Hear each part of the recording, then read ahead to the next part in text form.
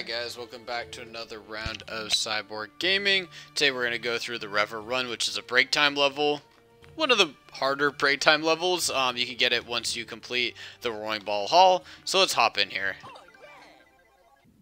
Okay, so the first time I came in here, I wasn't really sure what to do, but just kind of hit this here.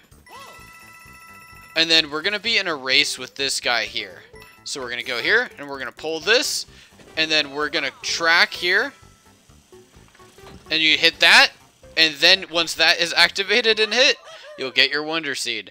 Little tricky for a break time level, but overall it's not too bad.